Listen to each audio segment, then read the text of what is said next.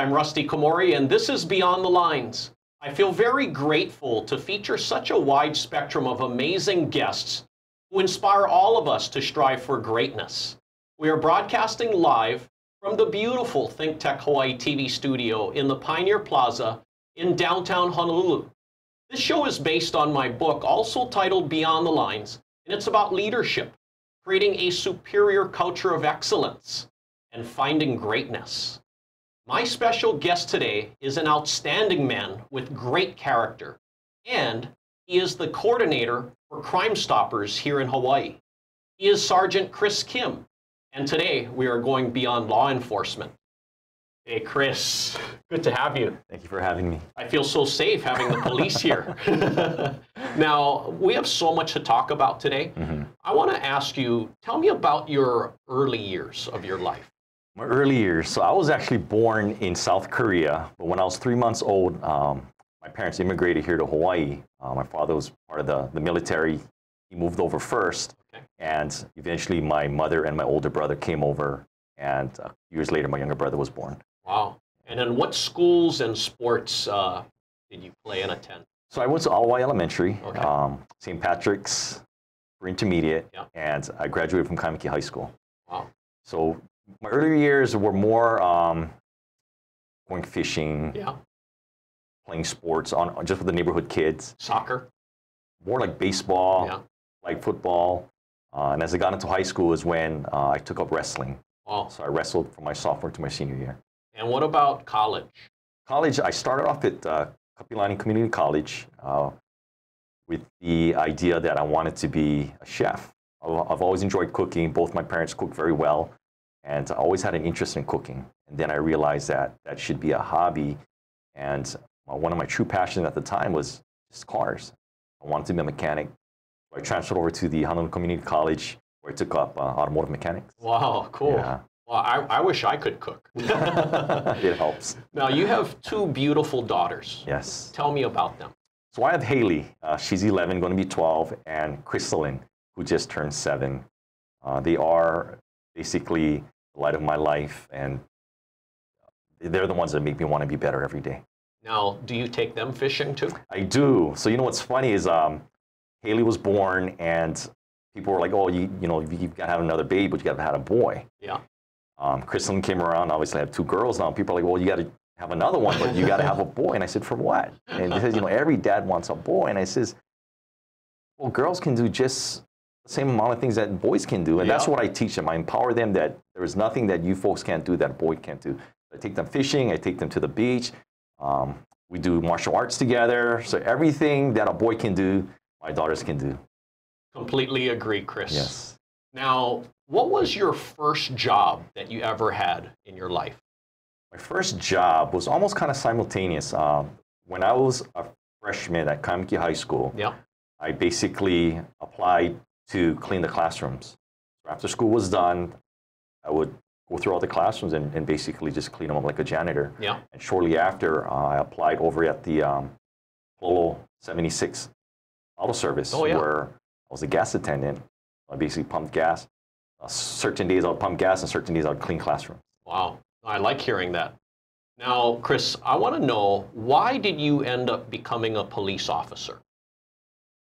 I was actually going through college, Honolulu Community College, and some of my high school friends were like, "Hey, let's take the HPD exam." I always enjoyed watching the Cops TV show. I was always intrigued, but I never thought that I would be a police officer. So, plus I had family friends that were in the department, and I would hear the war stories, and it always seemed interesting. But there was one night I was working as a valet in Waikiki where I heard this female screaming, and I had kind of looked up down the street, and I saw this tourist being purse snatched, being robbed. Suspect grabbed the bag and took off running. It was almost like an instantaneous knee-jerk reaction where I chased after the guy. Yeah. He ended up getting apprehended, got arrested, and the tourist got her bag back. But from there, I started kind of getting, I think, a little bit more interested. We took the test, and I ended up passing, and here I am today. Wow, interesting. Yeah. Just a knee-jerk reaction. Yes. You're born to do it.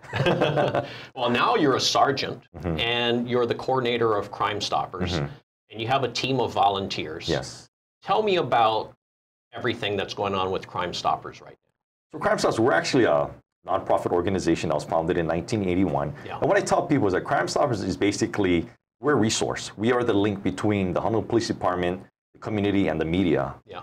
We basically solicit tips from the public and help the police department solve cases with those tips. And you guys also have, you're bringing awareness about animal cruelty as well. Yes. And you appear on the Pet Hui pretty consistently now. Yeah. So tell me about that. So the Animal Crime Stoppers program was founded in 2001 in partnership with the Hawaii Humane Society and the Honolulu Police Department. And we were actually very fortunate that I am friends with a former co-host Denby Dung and current co-host Dara Dung, who were gracious enough to introduce me to Ron Darby, who was the show's producer. And they're very passionate about protecting our pets. And I've been fortunate enough to now have regular segments on the show, and we're able to promote Animal Crime Stoppers and fight animal cruelty and basically just educate the public. Yeah. Well, Dara and Denby Dung, I mean, they're amazing people. Yes, and I saw how that puppy got buried in the sand, and then now the puppy it had a full recovery and just got adopted. Yes. What more can you tell me about the puppy? So my understanding, the puppy Lealoha is doing well, recovered very well. It's unfortunate that this incident happened, but I think the silver lining to this is that there's a lot of awareness now out there about animal cruelty, and there are more eyes and ears now. Totally, I like that. And Chief Lee Donahue, I had him on my show a few months ago.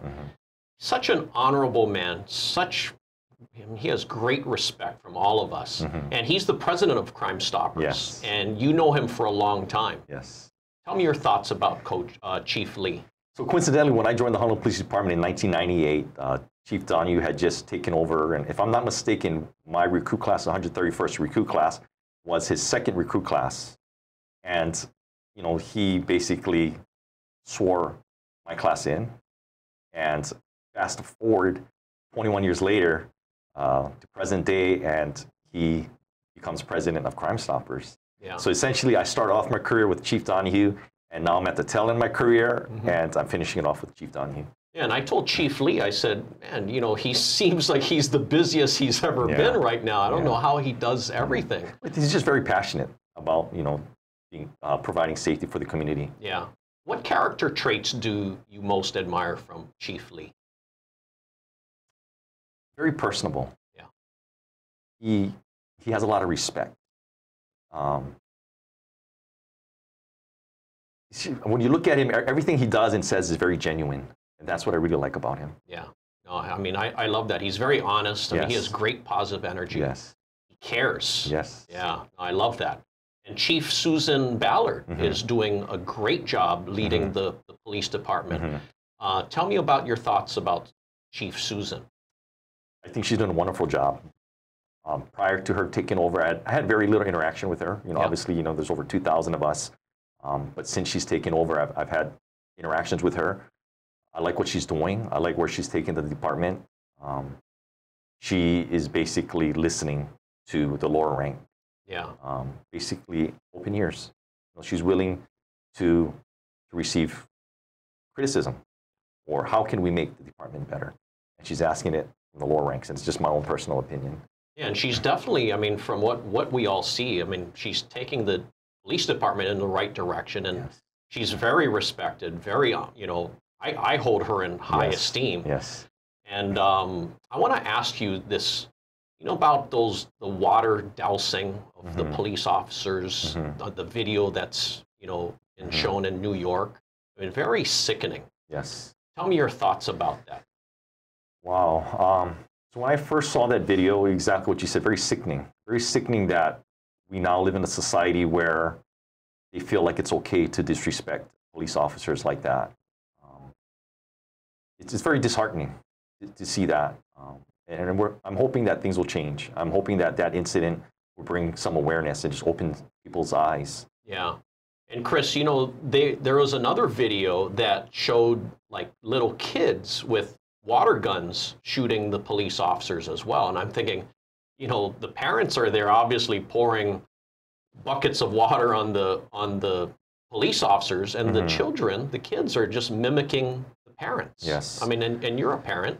You know, how does that make you feel? It's once again, it's very disheartening, you know, that the parents are setting the wrong example for the children.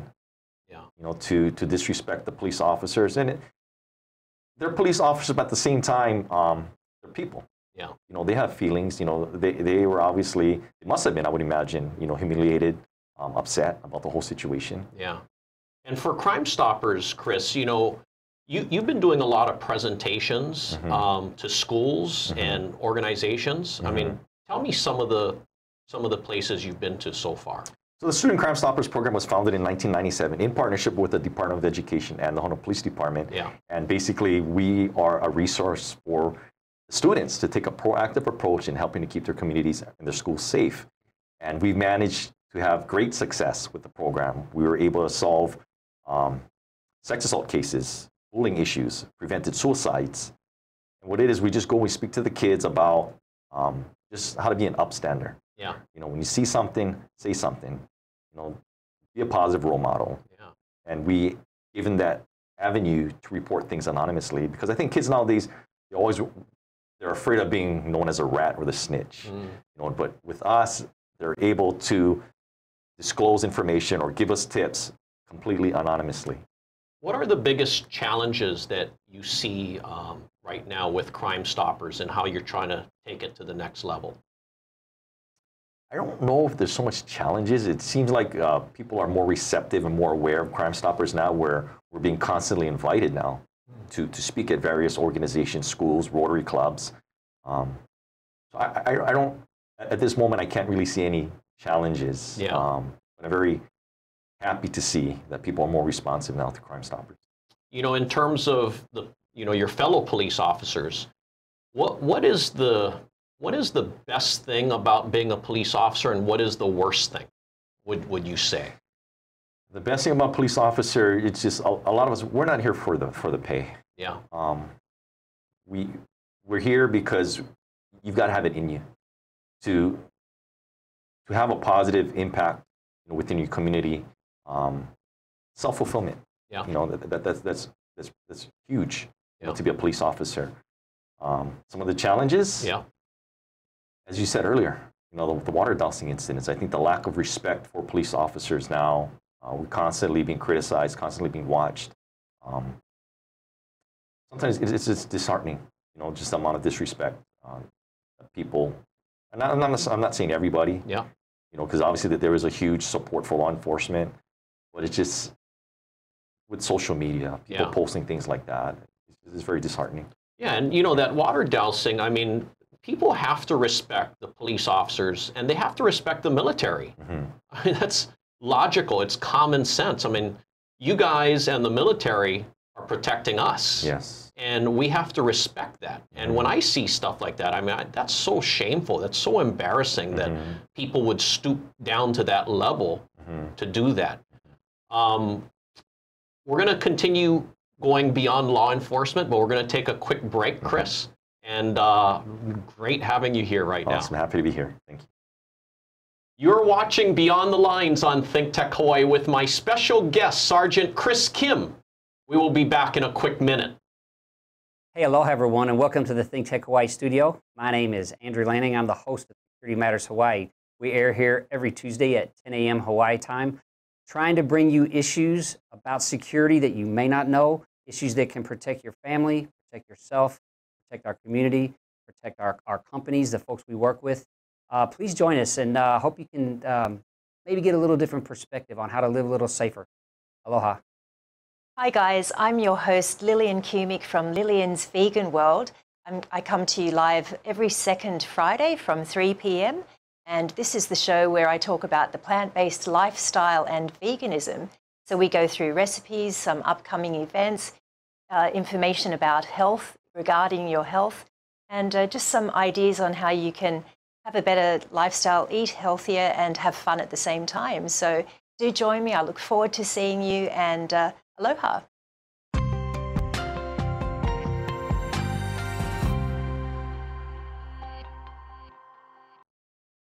Welcome back to Beyond the Lines on ThinkTech Hawaii. My special guest today is the coordinator for CrimeStoppers here in Hawaii. He is Sergeant Chris Kim, and today we are going beyond law enforcement. Chris, I want to ask you your thoughts about my book, Beyond the Lines. So I was fortunate enough that I had a former beat partner call me up and say, "Hey, Chris, I have this book for you. I really want you to read it. I think it's going to help you." And once I started to read it, a lot of things in the book really hit home. But I think what I really like about it is how you talk about personal life experiences in there. This is actually firsthand knowledge coming from you. It's not some made-up thought. Yeah. This is actual true stories. But you give a lot of, as far as leadership-wise, yep, a lot of good insight. And for me as a supervisor and the coordinator for the CrimeStoppers, where we have a team of 25 volunteers right now, and I'm able to utilize a lot of those ideas. I want to give you a funny story. You mentioned something there about make everyone matter. Yeah. So sometimes when I have my daughters, like, we'll stop by McDonald's and have that app for buy one, get one free or something. Yeah. I'll buy an extra burger or whatever it comes with, and there's a certain janitor I see at the police department, and if I get that free thing, then I'll go and I'll give it to him. So my daughter had just asked, last week, like, "Dad, why do you always give that janitor food?" Yeah. And I says, "You know what?" I said, "Because his job is just as important as Daddy's job. His job is just as important as the chief's job. Because if we didn't have the janitor, then the police station would be dirty." Yeah. So basically, everybody has a role, and I'm teaching my kids that everybody matters, and you have to make them feel that way. And I do that with my volunteers too. Since I've taken over, I've sat with them. I get their feedback. How can we make the environment better for you folks? CrimeStoppers Honolulu is one of the few, if not the only, program that utilizes a team of volunteers who answer calls. A lot of other CrimeStoppers programs nationwide utilize call centers. So we are one of the very few, if not the only, that utilize a team of volunteers. And I want to make sure that they're happy, because they're a huge integral part in the success of how CrimeStoppers operate. That's why you're a great leader, Chris. Thank you. I mean, everyone does matter, everyone plays a role, and everyone wants to feel like they're contributing and making a difference. Now, going on beyond, with your team of volunteers, what specific things are you trying to implement in your culture of excellence with them? Just the fact that making them feel that they matter. Yeah. So I asked, how can we make the environment better for you? And our numbers show. So basically, once I got feedback from them, okay, Sarge, I think we need this, I think we need that. It'd be nice to have some snacks or some refreshments. Or we started doing this, started trying to make them happy, and the amount of volunteer hours that they're logging in now is a lot more than in the past. Wow. So I think the greatest thing is making sure that, although I'm the coordinator and people think, I'm the one that people typically see out in the public. But you know what? It's actually all these other people behind the scenes. Yeah. I have my volunteer, I have my clerk typist, I have Officer Glenda Cabras, Ana Takashi Gomes, who's my clerk typist. They matter just as much as I do. And my team of volunteers, they matter too, as well as our board of directors. There are a lot of people behind the scenes, and I make sure that they all know that they're all appreciated. And earlier you talked about how Chief Susan listens. Yes. And you listen as well. And it's great to get the ideas and, how can we find ways to do things better and have different solutions to problems. So yes, that's awesome. Yeah. Now, Chris, I want to ask you, have you had like a major adversity in your life? And how did you overcome that? I think like everybody else out there, we all have adversities and challenges in life. But for me personally, back in 2016, I started a year-long divorce process. It's not something, it was hard. I wanted to keep the marriage, obviously, because of my 2 kids. Yeah. But after trying for a couple months, I realized that I needed to take control of my life. And I went through the divorce process, and I honestly have to say that that was the hardest thing that I ever went through. Just emotionally, physically, mentally. It was difficult. And a year later, when it had ended, I was still bitter about a lot of things and upset, but then I realized that it wasn't doing me any good, holding on to those feelings, because it's basically eating me alive. So I decided to change my mindset, start being more positive. Someone had told me, the best thing about being at rock bottom is that there's only one place, and that's up. And that's what I kept telling myself. And fortunately, I was surrounded by a good support group between my family, friends, and coworkers, where they basically saw me through all of that. Wow. And then you told me before that you had a high point that you thought was a high point in your life, where you had, new car, you had a new house, and what happened? So before my divorce, I was actually a detective in the homicide detail. Okay. We're very busy with different types of cases. The opportunity to make money was there, but with that opportunity, it took a lot of time making the money. I had a new house, I had a new boat, I had a new truck. From the outside, it looked like I had it all. But looking back on it, I realized that these were just material things. Yeah. I think I was still missing that fulfillment inside of me. And it's weird because now you fast forward to present day where I don't have the house, I don't have a boat, I don't have a truck. I live in a small little apartment now. Mm-hmm. But yet I feel like the amount of self-fulfillment that I have now is huge. It's way greater than it's ever been. Yeah. No, I get that. I understand that. Chris, who is someone that inspires you? My mother. She's a hard worker. She still works in the restaurant business. She's 67 years old. When she first immigrated to Hawaii from Korea, she didn't speak a lick of English. But she's always been a hard worker. As well as my father. My father has since passed away in 2001. But looking back on it, they both were very hard workers, and I try and live up to that. Very kind of a, yeah. My mother inspires me. Oh, I love hearing that. What's the most valuable piece of advice you've ever received? I've received so many. I've been very fortunate that I've been surrounded by good people, and I received so many good advice. But one thing that still resounds to me, one of my former sergeants, when my first daughter Haley was born, I was a patrol officer in the Ala Moana area, and I was still kind of young. And one day we had a deep discussion because he was a single father. I never thought that I would be a single father. No one ever expects to get divorced. But one thing he told me at the time, he was a single father, he says, Chris, one piece of advice I want to give you is that you want to live your life. If your life was to play out in front of your children on a movie screen, would you be proud of what was playing on the movie screen? Would you allow your children to see what was playing out on the movie screen? And that always till this day resounds to me, where I try and do things where if my children were able to see, or if my life was ever put on the screen, would my kids be proud? Yeah. And I try and live my life that way. Wow. Oh, great advice, yeah. I want to ask you, Chris, we've all been on teams before, mm-hmm. And we know if the coach or the leader is good or mm-hmm. bad. Mm-hmm. What do you think the best leaders do? They listen. They listen. They listen before they speak. They need to hear what the employees are feeling and take that into account on how to better the business, establishment, organization, whatever have you.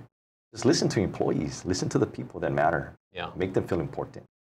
In my book, I talk about listen first and speak last, Yes. and it sounds like that's what you do. Yes. A whole lot. I try to. Now, as a parent, what kind of values are you trying to instill in your two daughters? I'm trying to teach them that someone had told my children, my kids came home one day and said that your daddy's job is junk. Your daddy doesn't make a lot of money. Such and such's job is better because they make a lot of money. So when my 6-year-old, she was 6 at the time, told me that, and I looked at the 11-year-old and I says, well, I'm going to teach you guys something. It's not about money. Life isn't about money. Yes, I don't make a lot of money. Policemen don't make a lot of money. But it's not about the money. It's about doing something that you enjoy. First of all, you have to enjoy what you do. You have a lot of people who make a lot of money, but do they really enjoy what they do? So what I tell them is that finding a job, whatever it is, make sure you enjoy it. Make sure it brings you happiness. At the same time, you do something positive. And I said, I don't make a lot of money, but I'm trying to do something positive, and I'm happy with what I'm doing. At the end of the day, when you passed away, you're not going to take these tens of millions with you. Mm-hmm. But the lives that we impact, the legacy that we leave for our children and for other people, that lives on forever. That continues on. The knowledge, it's not about the money. Yeah. So that's what I'm trying to teach them.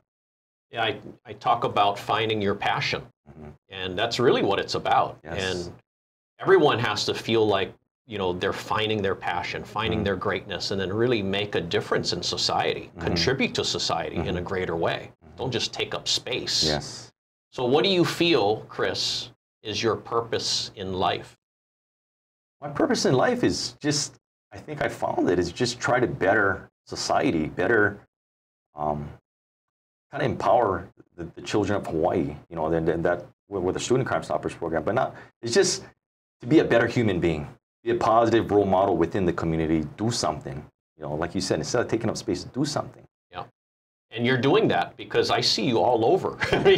You're on the news, you're on the Pet Hui, you're everywhere. And you are making an impact because, I know that you're really busy doing what you do. Yes. But because you're everywhere and busy, you're bringing awareness and attention to all of these situations. It would be great if we can look left and look right and we see police officers all over the place.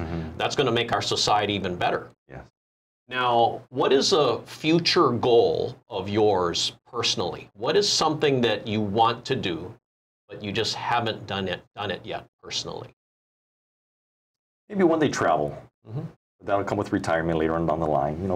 Maybe just travel and just kind of see the world. To where? I've always been kind of like a beach, ocean type of person. Yeah. So maybe Maldives. Oh, yeah. Yeah, that would be cool. Tahiti or one of those bungalows overlooking the ocean. Yeah. No, I get that. I want to go too. Chris, before we wrap, I want to ask you one more question. What gives you fulfillment now? It's an easy question. Easy answer. Easy for me to answer. It's spending time with them. Every moment that I have with them. Sometimes as police officers, we see a lot of negatives. But my children actually see. My children help me see just the good things. They're always so innocent and just spending time with my kids. So every opportunity that I have with my kids, I have shared custody of my kids, but just spending time with them, and something as simple as like yesterday, we went to Alamona Beach Park, grabbed some poles and some bread, and we were out there just catching some tilapia, just catch and release. But that just gave me so much fulfillment, that boosts my energy up for the week. So I look forward to times like that. Well, Chris, I appreciate you being on the show today. Thank you. And sharing your insights. You are definitely a great dad. Thank you. A great police officer. And a great coordinator for CrimeStoppers. Thank you. Thank you for being on the show. Thank you for having me. And thank you for watching Beyond the Lines on ThinkTech Hawaii. For more information, please visit rustykomori.com, and my book is available on Amazon and Barnes & Noble. I hope that Sergeant Chris and I will inspire you to create your own superior culture of excellence and to find your greatness and help others find theirs. Aloha.